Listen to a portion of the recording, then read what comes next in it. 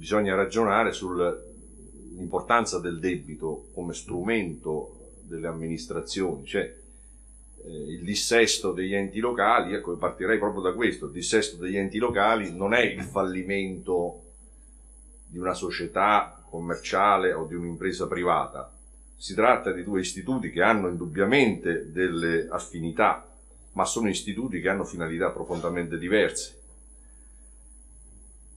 Ora, io tra l'altro sono una procura della Corte dei Conti, quindi diciamo io mi occupo della responsabilità, cioè di dover far pagare poi coloro che eventualmente possono essere ritenuti responsabili dell'avvenuto dissesto. Però non, a parte che ho fatto anche il segretario comunale come mio primo lavoro, quindi sono stato pure dall'altra parte della barricata, no? Quindi, e tra l'altro era un piccolo comune sull'orlo del dissesto, eravamo nei primi anni 90, l'istituto nasce proprio in quel periodo lì, e mi ricordo che c'era questo è un fatto personale, c'era una mia richiesta di far dichiarare il dissesto perché il comune non aveva possibilità con i suoi mezzi di risanare il suo bilancio, e mi trovavo invece gli amministratori politici che erano contrarissimi a questa decisione perché la sentivano come un declassamento, insomma, come un fallimento che i loro elettori non avrebbero mai perdonato. Vista dalla Corte dei Conti, però ecco, dobbiamo ragionare che poi sono stati l'istituto, diciamo, del dissesto è andato nel tempo, è stato normatizzato di più, cioè sono stati previsti anche degli istituti intermedi che in qualche misura cercavano di andare incontro alle esigenze degli enti locali. Vedremo, poi ne parleremo magari del cosiddetto predissesto, no? Che è un istituto che viene... Sì, grazie. Devo... sì, signor. Sì, c'è ragione. Me l'avevi chiesto in albergo, si mette? Ho detto sì, si mette. Sai, io sono contrario a ogni cartellino, ogni cosa, nella mia natura, l'imparzialità profonda, quindi tutto ciò che è etichetta cerco di non... Ad ogni modo, ecco, dicevo, scusate la battuta, dicevo, c'è una Corte dei Conti del controllo, le sezioni regionali del controllo, che invece in qualche misura sono state, come dire, utilizzate dal legislatore per cercare di dialogare di più con le amministrazioni, evitando oppure spingendole alla dichiarazione del dissesto laddove questo diventa inevitabile. Quindi non la Procura della Corte dei Conti che entra in scena solo quando, come dire, il dissesto è già stato conclamato, è stato dichiarato, quindi per accertare le responsabilità, ma una nostra branca, la sezione del controllo, che in qualche modo, attraverso soprattutto il controllo delle relazioni dei revisori, perché le norme hanno previsto delle relazioni semestrali che i revisori degli enti locali, quindi l'importanza dei controlli interni, che attraverso queste relazioni la sezione del controllo ha una visibilità della situazione finanziaria dell'ente in tempo reale, insomma, non devo aspettare il rendiconto dell'ente per poter, ma immediatamente, quindi la legge ha cercato, come dire, di attenuare l'impatto in qualche misura del dissesto, anticipando alcuni effetti e ritardandone altri. La situazione, diciamo, la premessa, sempre dall'introduzione mi faccio, il problema degli enti locali è anche legato alla loro effettiva autonomia impositiva. Cioè, c'è un'autonomia impositiva degli enti locali in Italia? Io ritengo di no. Cioè, se noi andiamo a vedere diciamo i dati sulla percentuale di entrate proprie dell'ente locale rispetto a quelle da trasferimento dello Stato, insomma, sono una percentuale assai ridotta. Cioè, non so se staremo sull'ordine del 20% forse. Quindi, voglio dire, tra l'altro la stessa imposta più, diciamo, che dava di più che è l'IMU sulla prima casa, è stata tolta, sostituita con altre risorse trasferite. Quindi diciamo l'autonomia degli enti locali è stata fortemente ridotta. Ora io non so come la pensate al riguardo, però ci sono degli argomenti pro e degli argomenti contro. L'articolo 23 della Costituzione allo Stato dice che solo lo Stato può istituire con legge dei tributi. Quindi abbiamo una riserva di legge per cui neanche le regioni, cioè solo lo Stato lo può fare. Questo in parte è anche un bene, perché noi andiamo a vedere la storia. Mi ricordo pure quando ho studiato diritto tributario ancora all'università, c'era la cosiddetta imposta di famiglia, che forse i più anziani ricorderanno, ma a me mio padre, che era un funzionario, tra l'altro era direttore dell'ufficio delle imposte dirette, papà, e mi raccontava che praticamente c'era la gara degli artisti, degli attori a trovare la residenza nel comune dove applicavano l'aliquota più favorevole. Cioè, questa è l'Italia. Cioè, quindi dare un'autonomia impositiva effettiva ai comuni, agli 8.000 comuni, alle 100 province italiane, significherebbe creare una babele finanziaria da cui non se ne esce più. Quindi pure quello è un discorso da, non so come la pensa il professore, ma io il problema di coordinamento centrale lo vedo necessario. Il tema secondo me è un po' la storia degli ultimi 20 anni, 25 anni del paese, no? Nel senso che noi avevamo preso una traiettoria anche federalista, autonomista in alcuni casi, e poi insomma, vicende tutte connesse alla finanza locale, ma soprattutto quella pubblica non l'hanno consentito. Quindi è vero, è stata schizofrenica anche dal punto di vista, diciamo, normativo, la politica per il soggetto decisore che aveva in mente cosa dovevamo fare. Tu dici delle cose, diciamo, molto interessanti e chiaramente che vanno un po' collegate a quello che dicevamo è accaduto negli ultimi anni. Forse non siamo al 20%, l'autonomia tendenzialmente degli enti locali è cresciuta, ma non è cresciuto secondo me la capacità di autodeterminarsi, nel senso che non si risolve tutto nella possibilità di accrescere le proprie entrate o di utilizzare al meglio i propri fattori della produzione, diremmo da economisti. Bisogna anche dire che c'è una grande confusione negli ultimi tempi tra cause ed effetti, tra debito e soluzione dei problemi connessi al debito negli enti locali.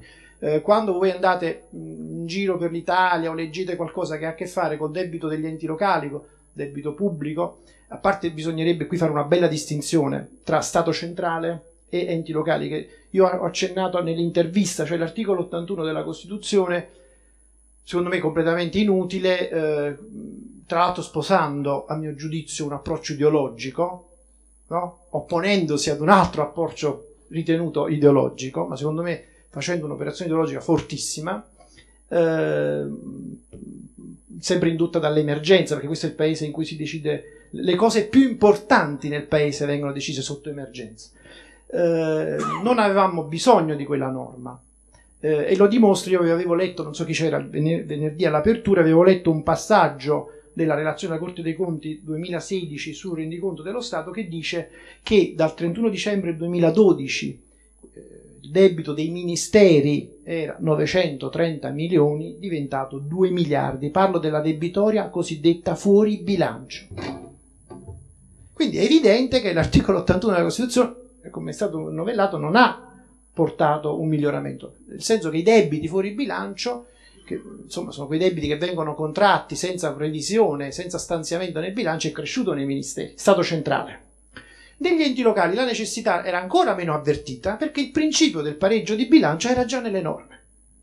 Cioè già il 77 del 95, ma possiamo andare ancora dietro, cioè le norme negli enti locali già prevedevano il pareggio di bilancio, anche perché la possibilità di indebitamento degli enti locali è stata avanzata quando sono cominciate a maturare idee federaliste, idee di costruzione dal 2001 in poi, no? La possibilità di creare un paese diverso. Perché la legge 142 del 90. Sì, già la 142 del 90 aveva creato, attraverso gli statuti, i regolamenti, aveva dato una possibilità, no? Però sai, consentire la finanza in autonomia e soprattutto l'indebitamento in autonomia era una cosa, insomma, che poteva anche in qualche maniera andare in contraddizione con un principio, quello del pareggio di bilancio, che era già presente negli enti locali.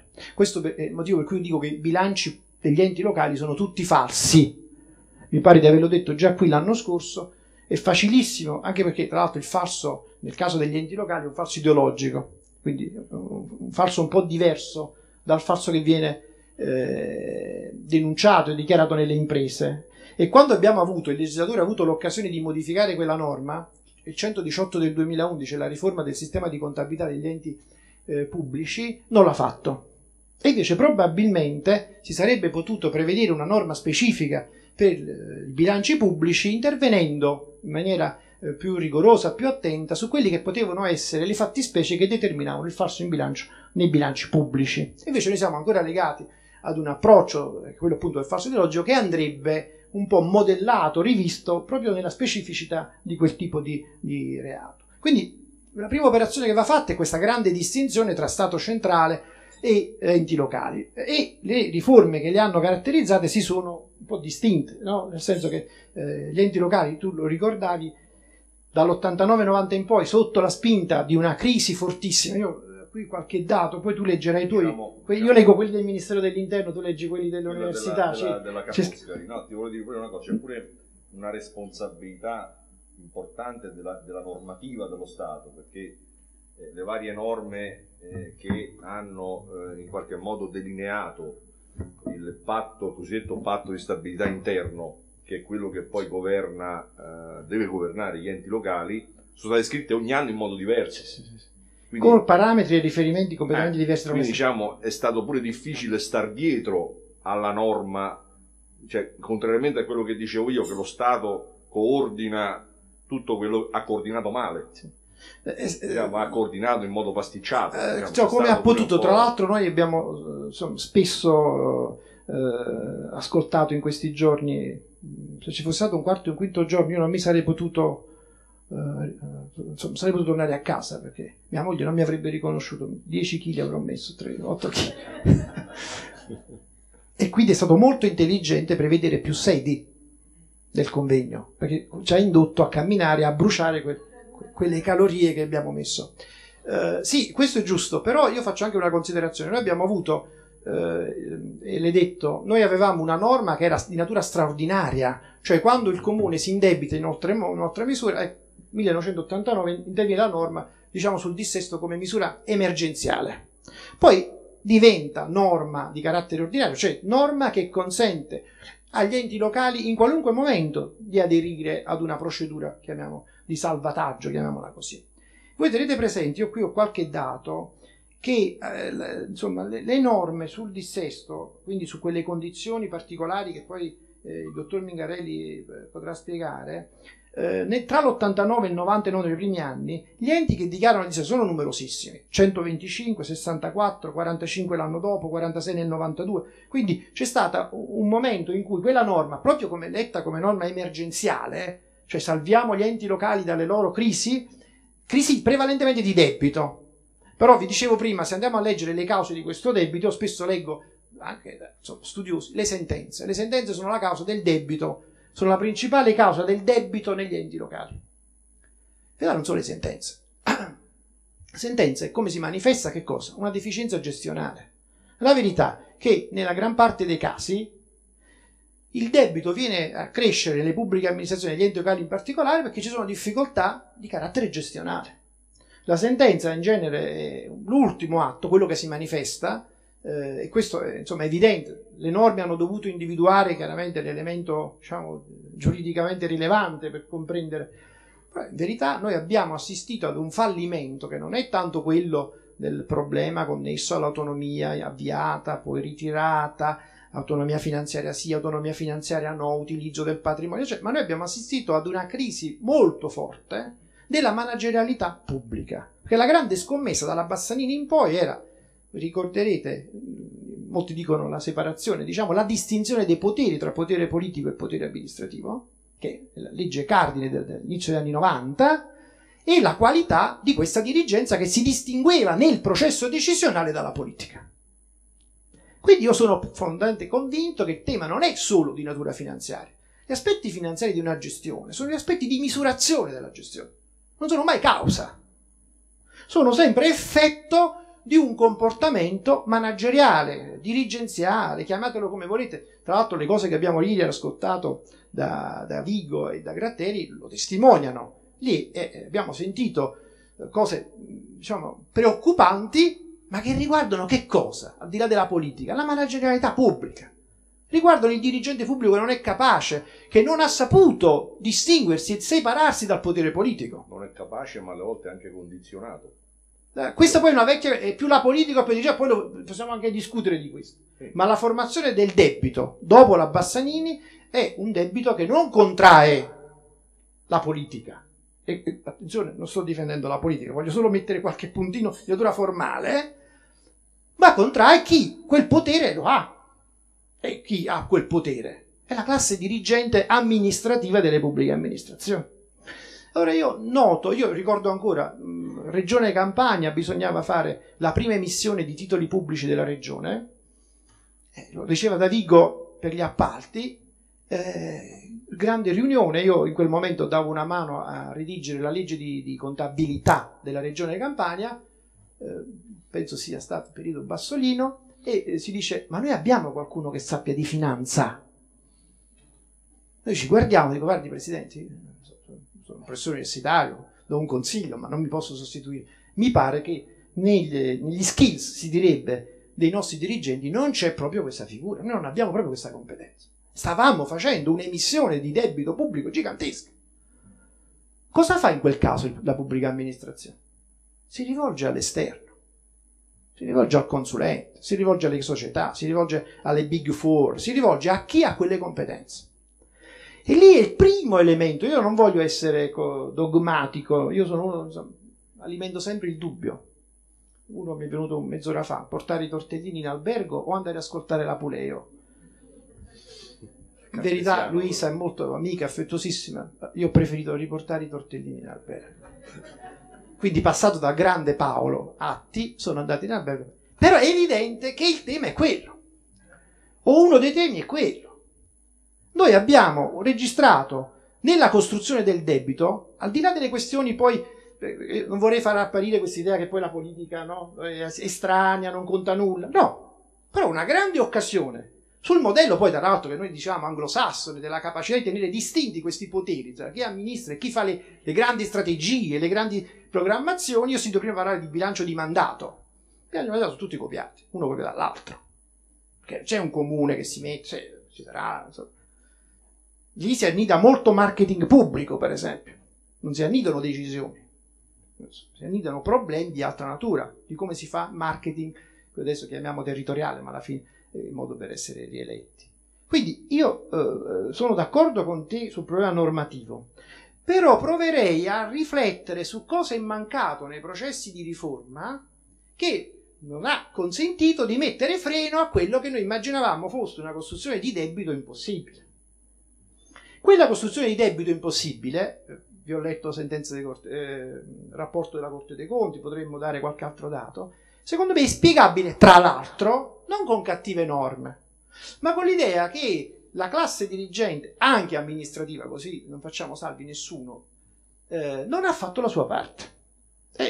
Quando dissi al Presidente Bassolino, rimanemmo, perché c'erano tanti dirigenti, non è un'amministrazione della regione, è la seconda regione d'Italia, non è che non aveva non ha i dirigenti, ma parlo di quella regione, ma potrei parlare anche di qualche altra regione, non è che è lì. Ricordo che fu un'esperienza sotto questo aspetto un po' difficile, ma penso presente in molte amministrazioni questa difficoltà, cioè quella di avere le competenze adatte rispetto a certe problematiche che non sono mai entrate per benino negli enti locali, cioè sono entrati gli istituti giuridici, sono entrate le possibilità, ma non sono entrate le capacità. Io qualche giorno fa in un convegno non sapevo dove mettere la testa, cioè non si è mai fatto benchmarking, un'altra brutta parola, non si è mai fatta comparazione tra le pubbliche amministrazioni, tra il debito e anche non solo il debito, i servizi pubblici,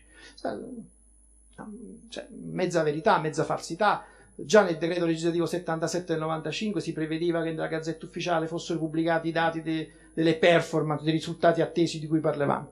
Poi, chiaro, ci vuole una classe dirigente capace di farlo e ci vuole una politica che sia in grado di comprendere in maniera intelligente come orientare la propria dirigenza. Forse proprio qui l'anno scorso abbiamo detto, ma quale ente pubblico guarda con attenzione il proprio rendiconto? Nessuno. Fate un'indagine, andate a vedere il numero di consiglieri comunali presenti quando si approva un bilancio di previsione e il numero di consiglieri comunali quando si approva il rendiconto.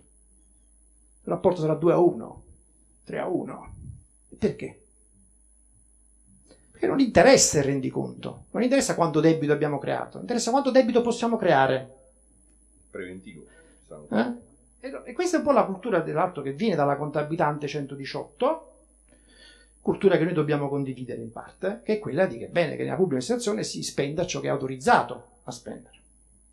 Però nonostante questo noi non siamo riusciti a comprendere anche l'importanza del momento rendicontativo, che spesso è un momento di programmazione, perché ci aiuta a capire gli errori fatti in fase di previsione. Scusami, doveva essere un'interruzione breve, è stata lunga. Vabbè, ma però ti ho consentito. Già l'avevi messo. Hai detto cose interessanti. Non è però ecco, attenzione, dobbiamo fare un po' di differenza tra cause ed effetti di certi fenomeni.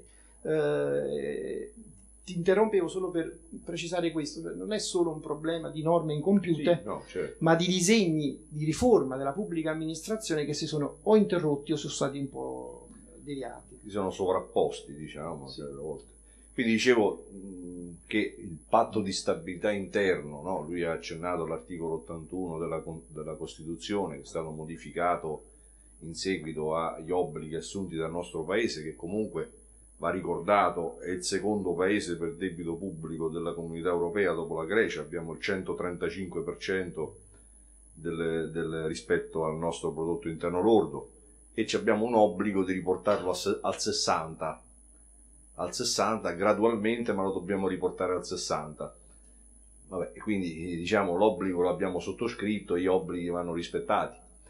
Se dobbiamo rispettare questo obbligo, lo devono rispettare tutti quanti, anche la finanza derivata. Cioè, tutti devono dare il loro contributo a garantire il risultato che si è assunto nel nostro paese, l'obbligazione che si è assunta. Quindi diciamo questo ha inciso anche appunto questa diversa modalità con cui questo patto di stabilità interno è stato applicato nel tempo. Ora è stato riferito ai saldi, ora è stato riferito a singole spese come quella del personale, quindi è pure difficile programmare per un ente locale, diciamo, dove può spendere quando le regole del gioco vengono cambiate durante il gioco. Quindi questo va indubbiamente detto diciamo, a difesa dei problemi degli enti locali. In ogni caso, diciamo, il dissesto, che parte appunto, come ha ricordato Paolo, dal decreto legge numero 66 del 1989, ha subito una serie di modifiche nel tempo, diciamo, assumendo sia il ruolo sanzionatorio, che in qualche modo doveva, insomma, controbilanciare il potere riconosciuto alla classe dirigente e politica degli enti territoriali. Diciamo che storicizziamo: con gli anni 90 arriva l'elezione diretta dei sindaci e dei presidenti della provincia, quindi il peso dell'ente locale, il carisma dei sindaci, no? è cresciuto rispetto ai sindaci eletti prima dal Consiglio Comunale. Quindi più potere, alcuni sindaci sono diventati presidenti del Consiglio, se non mi ricordo male, no? Ci sono stati vari casi, lo stesso Renzi, Rutelli, insomma abbiamo vari casi in cui... Rutelli arrivò alla vicepresidenza. Ah, giusto. Comunque, insomma... Però, insomma, si avvicinò molto, diciamo. Il fatto di essere stato sindaco costituisce oggi come oggi sicuramente un elemento importante del curriculum di un politico, insomma, no? Quindi l'importanza del sindaco è cresciuta, e quindi, diciamo, le norme hanno cercato, anche tenuto conto che poi, quello volevo dire nell'interruzione di prima, però non volevo troppo divagare, però c'è stata anche una modifica in senso restrittivo dei controlli, perché prima c'era un controllore che si chiamava il Coreco, che in qualche modo controllava tutti gli atti, delibere di giunta e di consiglio comunale. C'era un segretario comunale che vinceva il concorso ed era inamovibile. Io quando ho vinto il mio concorso mi sono permesso di dare pareri negativi a tutto spiano, ero un ragazzino di 26 anni, ma ero come la Sfinge, se sta cosa non si fa, non si fa. Adesso non lo fanno più questo, perché hanno paura di perdere il posto. Cioè il segretario comunale ha cambiato profondamente il suo status, adesso è revocabile e non, dopo che è finita quella legislatura che lo ha nominato, può perdere il posto, può finire in mobilità. Quindi il ragazzino di 26 anni non lo farebbe più a rischio di rimanere insomma in una situazione negativa. Quindi i controlli, proprio per favorire questo potere del sindaco neoeletto a suffragio diretto, furono in qualche modo limitati. Poi c'è stato un recupero anche lì, per esempio è cresciuta molto l'importanza sia della Corte dei Conti sia dei revisori degli enti locali. Qui abbiamo anche dei commercialisti, credo, no? Tra i... molti dei commercialisti fanno anche i revisori degli enti locali, cioè il potere e la responsabilità dei revisori è cresciuta molto. Adesso sono estratti anche, diciamo, prima erano nominati dal Consiglio Comunale, adesso invece vengono nominati in via oggettiva sulla base di un'estrazione, quindi diciamo il ruolo del revisore è importante, perché appunto poi si pone, come dicevo prima, questo rapporto di dialettica con la sezione di controllo della Corte dei Conti, quindi quando riempono questi questionari che gli manda la sezione di controllo della Corte dei Conti, loro si assumono delle responsabilità anche rispetto a degli atti particolarmente onerosi dell'ente, si assumono delle responsabilità se esprimono il loro visto. A me è capitato in alcuni casi di citarli in giudizio pure i revisori, quindi voglio dire, è un ruolo che è cresciuto di importanza. Forse ecco l'aspetto negativo che il compenso è sempre molto limitato, quello probabilmente non è cresciuto parallelamente alla loro responsabilità. Questo è un po' tipico dell'Italia, che si vuole far crescere le persone ma non si adeguano i compensi. Quindi diciamo c'è stata questa evoluzione del sistema, quindi il dissesto ha subito degli adeguamenti a questa evoluzione, quindi c'è stato un ruolo assunto prima dal prefetto e poi appunto dalle sezioni regionali di controllo della Corte dei Conti. Una legge, il decreto legge 174 del 2012, che era in epoca Monti forse, no? C'era il governo Monti, 174 del 2012, sì. Ha previsto un istituto intermedio prima di arrivare a quella dichiarazione di dissesto che per molti è considerata, appunto, come dicevo prima, una debacle, no? Un risultato negativo assolutamente da evitare, oltre che, come vedremo, la causa di una serie di responsabilità amministrative che riguardano sia gli amministratori ma anche i funzionari, i revisori. Cioè, il dissesto espone non coloro che l'hanno dichiarato, ma coloro che l'hanno causato a una serie di responsabilità specifiche che prevede la legge. Ma appunto prima di arrivare a questa dichiarazione di dissesto è stato istituito questo riequilibrio finanziario pluriennale o predissesto, che in qualche modo dovrebbe... Che poi predissesto è proprio brutto come termine, perché già ti fa vedere la morte, no?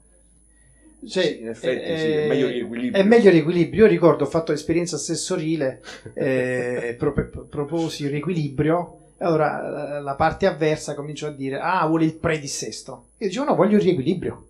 No, vuoi il predissesto. Cioè l'idea culturalmente che si stava diffondendo è che di fronte a una debitoria di un certo tipo, quindi incapacità sostanzialmente di tenere fronte ai servizi locali, quelli essenziali, si potesse trovare una formula, diciamo, di ripianamento del debito ed evitare il dissesto. Lo scopo. Se lo etichettiamo predissesto, l'idea invece è di essere condotti verso la morte dell'ente, no? Sì, la terminologia alle volte... Sì, e infatti andò sui giornali, l'assessore vuole il predissesto, io a spiegare, no, io voglio il riequilibrio.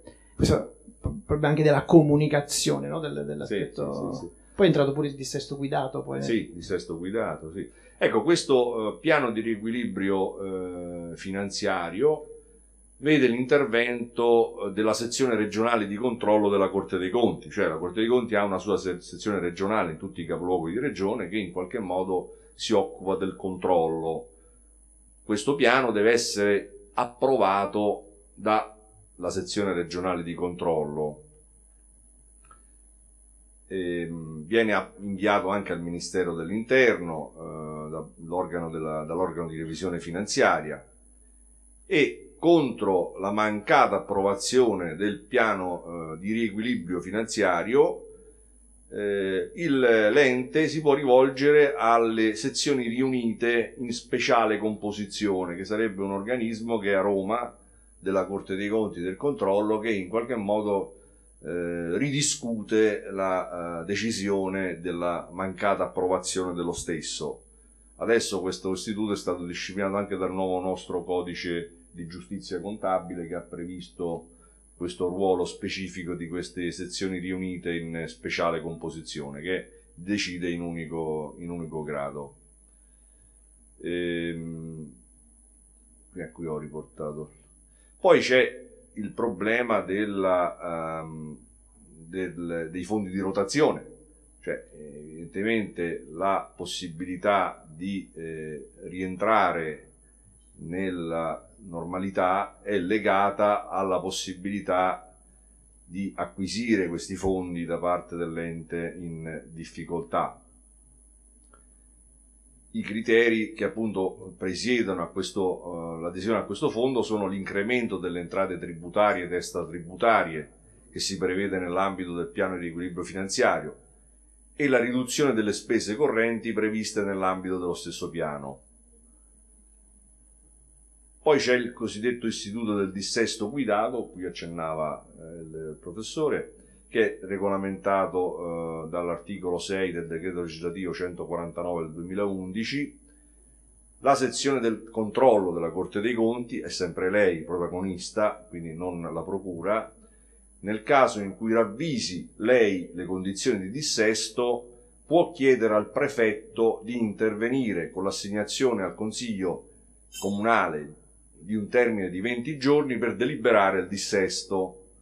Decorso infruttuosamente il termine, il prefetto nomina un commissario, qui c'è la nomina di un organo straordinario, per la dichiarazione e nel contempo dà corso alla procedura di scioglimento del Consiglio Comunale. Quindi nel caso in cui appunto non ci sia l'attivazione. Cosa comporta invece il dissesto? Entriamo un po' nel cuore dell'istituto. Rimangono in vigore in gran parte le norme precedenti che si prevedevano prima dell'8 novembre del 2001. Ti posso fare una domanda? Prego. Quanti amministratori, nella tua esperienza, nella gestione del dissesto o in presenza di elementi di certezza, no? O di certezza, non avendo dichiarato il dissesto, poi hanno risposto di qualcosa in termini di danno erariale dopo, prima non è possibile. Tieni conto che però io lavoro nel Veneto, dove i dissesti sono stati quasi zero. Dobbiamo entrare nell'analisi. Quindi falsificano bene, volevi dire? Ma insomma, ci sono delle situazioni in cui probabilmente si può arrivare al dissesto, però leggendo i dati di Ca' Foscari, Sicilia, Campania e Calabria è un disastro. Cioè, lì ci sono pure enti, c'è quasi sono l'80-90% lì i dissesti, alcuni anche recidivi. Quindi diciamo le situazioni del Veneto sì ci sono, però sono situazioni in qualche caso eccezionali, legate a casi particolari, quindi accidenti particolari, come può essere appunto una sentenza di condanna, che ne so, ad esempio i risarcimenti. Ho visto casi di risarcimenti molto cospicui legati alle indennità di esproprio, perché poi c'è stato il cambiamento di regole sulle indennità di esproprio, le sentenze ci mettono 15 anni per arrivare alla fine tra i vari gradi di giudizio. Arriva dopo la decisione della Cassazione, il comunetto di 10.000 abitanti si trova a riconoscere un debito fuori bilancio a causa dell'indennità di esproprio che lo manda completamente in tilt. Quindi ci possono essere queste situazioni qua, però in genere sulla incapacità, ecco, cioè il dissesto legato all'incapacità. Ti dicevo questo perché quando noi ci troviamo di fronte ad una difficoltà di crisi finanziaria di un ente pubblico, di un ente locale, facciamo prima il passaggio un po' della confusione tra cause ed effetti, no? Sicuramente una sentenza è una causa, o più sentenze possono essere causa di quella impossibilità nel proseguire l'erogazione dei servizi e quindi limitare l'azione, quello che prevede la norma. Però alcuni di questi elementi sono davvero a causa esogena, altri invece sono risalibili a comportamenti endogeni, cioè hanno a che fare con anche l'organizzazione interna dell'amministrazione. L'imprenditore che si indebita e che si trova in una situazione appunto di crisi finanziaria che non è più sostenibile, eccetera, poi non ha tanti rimedi per poter... Stiamo dicendo invece che nella pubblica amministrazione, per esempio degli enti locali, i rimedi ci sono. Però dobbiamo precisare che rispetto agli istituti che hanno consentito il fronteggiamento delle crisi finanziarie e dei debiti nelle pubbliche amministrazioni, noi abbiamo avuto una fase iniziale, quella che accennavamo prima, 89, 90, 91, 92, in cui anche la finanziabilità degli dissesti, cioè il fatto che lo Stato trasferisse denari, si facesse carico dei mutui per il ripianamento, ha avuto poi una modifica normativa politica, quindi di decisione politica forte, certo, che non ha fatto più diventare accattivante la dichiarazione di dissesto. Cioè i comuni hanno cominciato a dire: ma io che convenienza ho a riconoscere il mio debito? Si pensava che il debito si scaricava sullo Stato, sulla collezione nazionale, aveva senso. Il fondo di rotazione o altre misure diciamo della seconda parte degli anni 2000 hanno un po' dato un senso, non dico una premialità perché sarebbe assurdo, però hanno cercato un po' di rendere, quando devi sforbiciare le tue spese, portare al massimo le tasse, insomma, poi sono state introdotte le norme connesse alla ricandidabilità, però in fondo c'è stata una modifica fortissima, più o meno leggibile, della norma, che da una fase diciamo incentivante, fortemente incentivante, tirate fuori i vostri debiti e dite quanto debito avete, cosa sta compromettendo questo debito, poi potremmo fare un'analisi, dicevo sì, le sentenze, ma ci sono le partecipate, facevi tu riferimento alle partecipate, c'è il tema delle consulenze, c'è il tema che anche la Corte dei Conti rileva, c'è tutta un'attività gestionale che determina situazioni di dissesto, di crisi. E questo in presenza, ecco perché dico l'articolo 81 non poteva salvare lo Stato e non potrà salvare, in presenza di un vincolo di pareggio di bilancio che è sempre esistito. Allora, quando io affermo, naturalmente in maniera un po' provocatoria, che i bilanci pubblici, in particolare gli enti locali, sono tutti falsi, tutti gli 8.100 comuni, chiaramente è una provocazione. Quando io dico sono stati bravi a falsificare, è una provocazione. Sto affermando che la costruzione dei bilanci, scarsamente fondata su una capacità di programmazione e di gestione, implica un comportamento, diciamo, di falsificazione. Perché io apposto in bilancio delle previsioni di entrata che sono sicuramente incapaci di riscuotere, o dall'altro lato sottostimo gli stanziamenti di spesa ben sapendo che nel corso dell'anno farò 10, 12, 15 variazioni di bilancio per poter indebitarmi.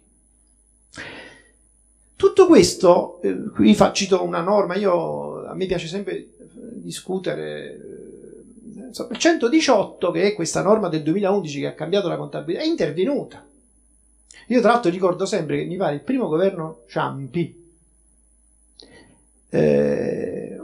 quando non era ancora, quando fu ministro del tesoro di un governo Prodi, qui però potrei sbagliare perché poi comincio ad avere i miei anni, uno dei suoi primi diciamo, provvedimenti fu quello di rivedere tutti i residui attivi e passivi delle pubbliche amministrazioni, uno dei primissimi provvedimenti, perché sapeva bene che dietro i risultati finanziari degli enti locali, in particolare degli enti locali, c'era una marea di costruzioni, io le continuo a chiamare false, cioè di residui attivi, di crediti, di obbligazioni giuridiche attive inesistenti e un ammontare di obbligazioni giuridiche passive latenti, quindi fuori bilancio, che potevano arrivare.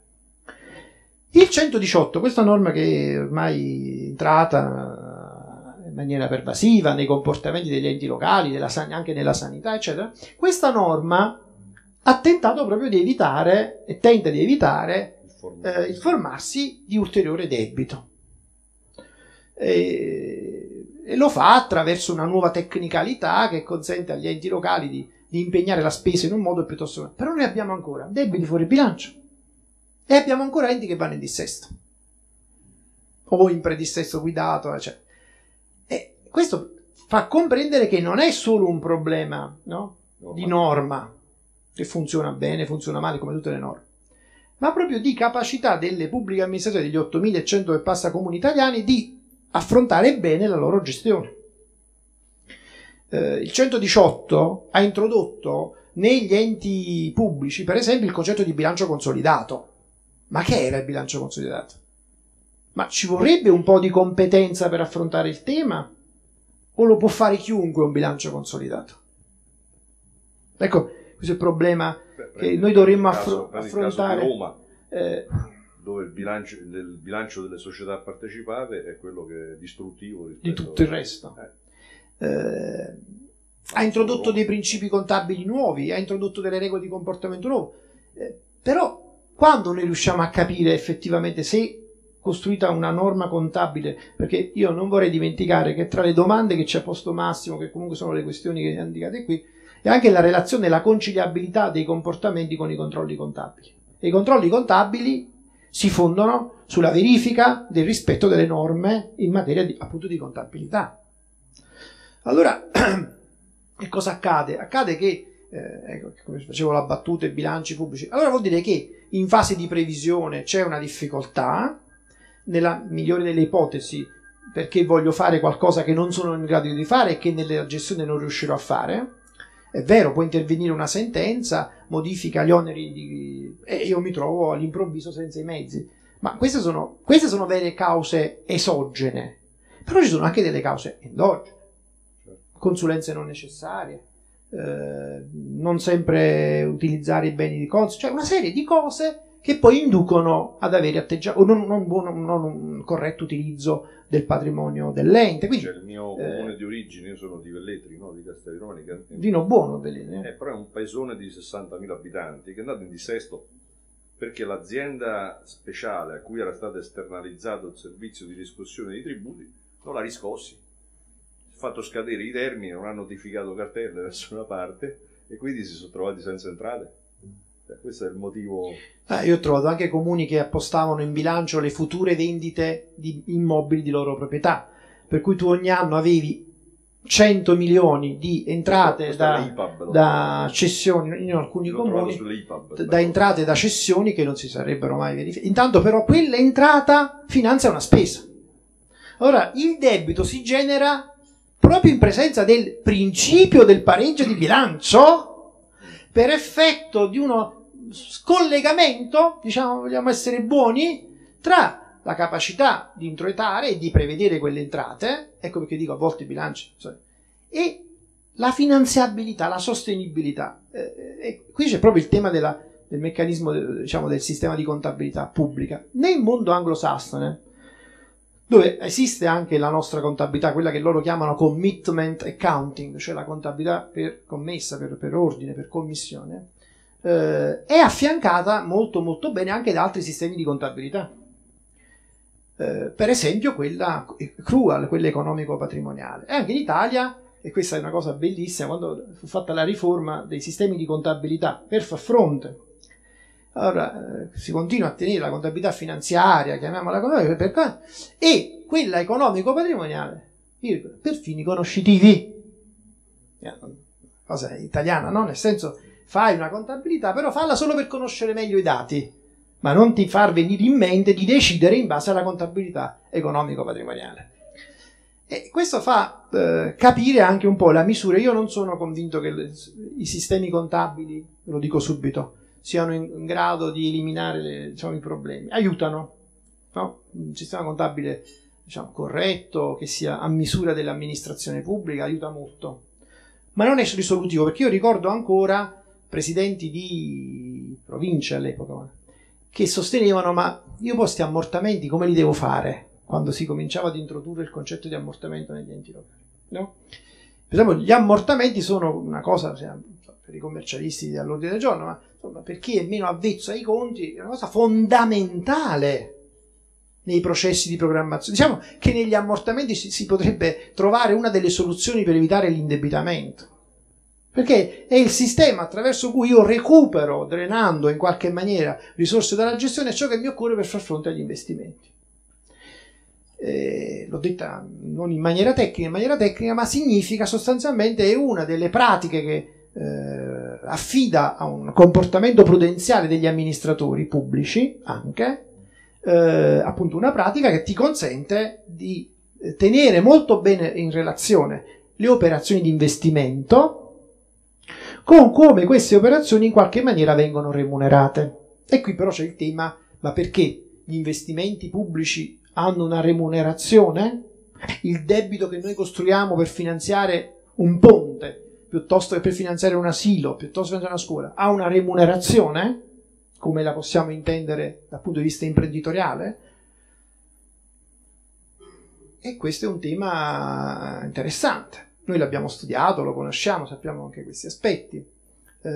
Quella che è l'economicità classica, si potrebbe anche parlare di una economicità di tipo sociale. Ieri ho sentito dire delle cose molto interessanti su cosa potrebbe accadere se l'azione contro il gioco d'azzardo, eccetera, fosse costruita attraverso certe politiche piuttosto che altre, perché è vero che io introito, io Stato, però poi creo un danno sui territori, eccetera. Ecco, tutte queste analisi sono possibili non con i sistemi di contabilità attuali, ma con altri sistemi di misurazione dei fenomeni. Quindi questo tema c'è, però, ripeto, non è, secondo me, attraverso gli strumenti di contabilità o gli strumenti di controllo che noi risolviamo problemi che sono a monte. Qui poi si potrebbe un po' parlare dell'importanza della formazione. Ieri è stato detto, mi pare, che si stanno organizzando i governatori delle banche europee per avviare la formazione e l'educazione finanziaria nei paesi europei. Sapete che il primo paese che è partito è stato il Regno Unito. Il Regno Unito nelle scuole, che è il paese che fa una grandissima parte del proprio prodotto interno lordo di strumenti finanziari, cioè, quindi figura se gli mancava di... E noi stiamo seguendo un po' quel modello: educare alla finanza, educare al rapporto con i numeri. Educare però significa anche influenzare. Quindi noi dovremmo essere molto attenti. Si sta aprendo, si sta aprendo una nuova fase, che è quella di introdurre nella formazione primaria e secondaria in Europa un'attenzione particolare alla finanza, no? Il consumatore più consapevole, il consumatore, l'ho sentito anche ieri sulla spinta gentile. Ma chi decide come e cosa insegnare?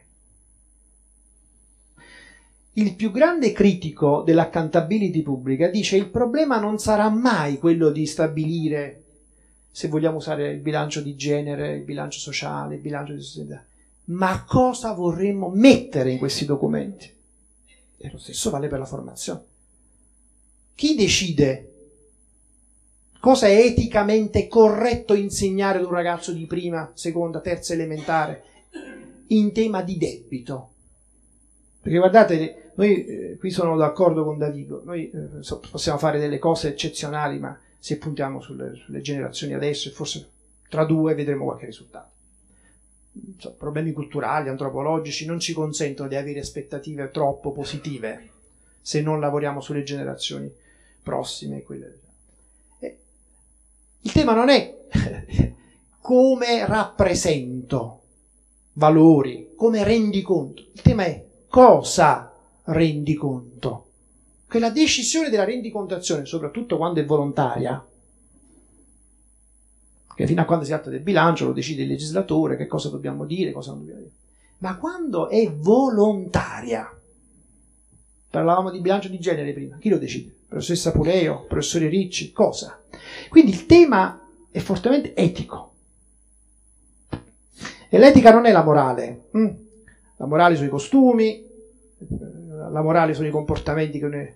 L'etica è il coraggio di cambiare la morale. È quel pascolo nel quale andiamo a pascolare per portare un pochino più avanti il livello dei costumi, il livello delle abitudini. Quindi il tema è forte. E quando io leggo che i governatori delle banche europee si organizzano per stabilire cosa deve entrare nella formazione dei giovani, dei futuri giovani europei, penso che sia un tema, non dico che fanno bene o fanno male, c'è un tema di cosa rappresentare, cosa insegnare, cosa educare, a cosa educare. Qualcuno utilizza il tema della consapevolezza dell'agire finanziario, no? Non siamo uomini di finanza tutti. Ma questa consapevolezza comunque richiede delle scelte. Non dico tra cosa è buono e cosa è sbagliato, ma proprio scelte importanti, appunto, che abbiano ricadute sul futuro dei giovani, sul futuro del... Però, siccome questo festival è stato, come io sono qui questa è la seconda edizione, non so se verrò alla terza o alla quarta, ma farò una dieta di quelle prima, cioè, mi vedrete sarò come Massimo, magrissimo, perché non è sostenibile sotto il periodo delle calorie.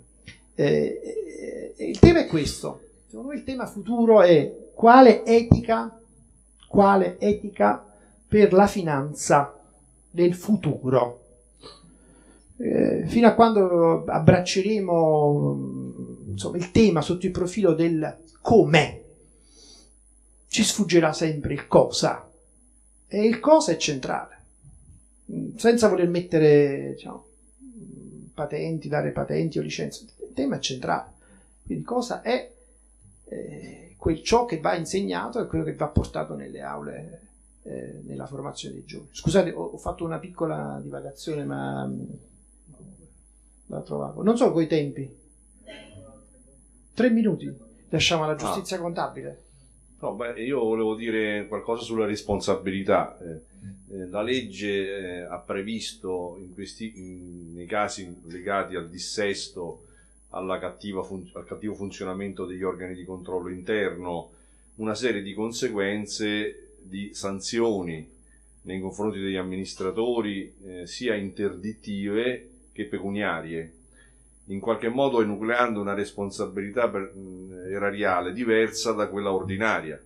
Voi non so se conoscete come funziona il danno erariale, ma il danno erariale è legato alla prova del danno. Io normalmente posso citare in giudizio qualcuno per danno erariale quando dimostro che ha compiuto un danno attraverso un'azione o un'omissione. Faccio l'esempio della consulenza inutile, no? È stata data una consulenza a un architetto quando ci sono 10 architetti all'interno del comune che potevano fare quel progetto. I soldi con cui è stato pagato quell'architetto sono un danno erariale. In questi casi la legge ha previsto una responsabilità diversa, di tipo sanzionatorio, cioè in sostanza lega a questi comportamenti una conseguenza a prescindere dalla dimostrazione concreta di un danno specifico, quindi un po' è una sanzione di tipo amministrativo, per cui l'amministratore non potrà fare più l'amministratore per 10 anni, il commercialista non potrà fare più il revisore per un certo, pure lì mi pare 10 anni, ci sarà una sanzione amministrativa che viene fatta pagare in base, mi pare, a un massimo di 5 o 10 volte l'indennità percepita dagli amministratori che hanno causato il dissesto. Quindi sono dei comportamenti che in qualche modo sono stati sanzionati in modo specifico, ritenendo semplificando in qualche modo l'azione di accertamento della responsabilità.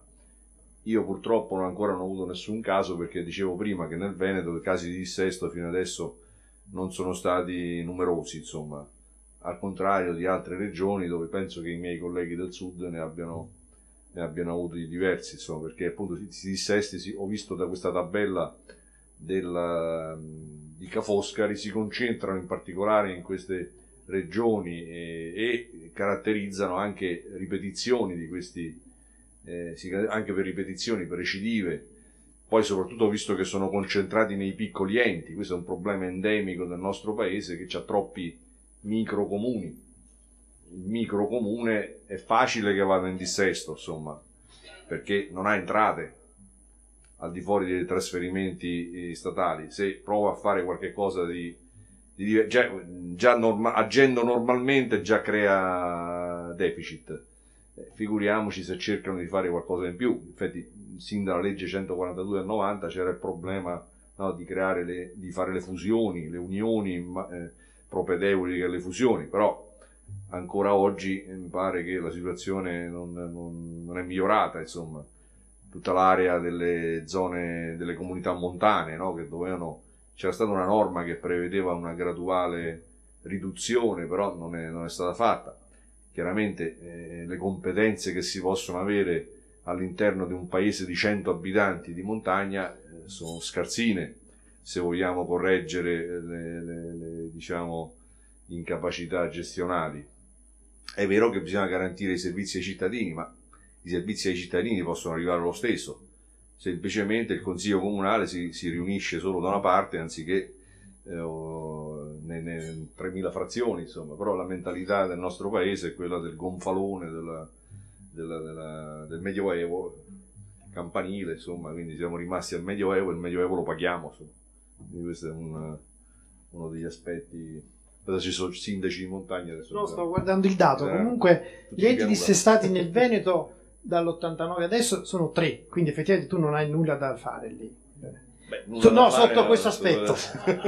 Calabria 164, Campania 151, così diamo qualche numero, Lazio 46, Puglia 43, Sicilia 50, Sardegna 3, vabbè, poi forse c'è qualche regione che non c'è proprio.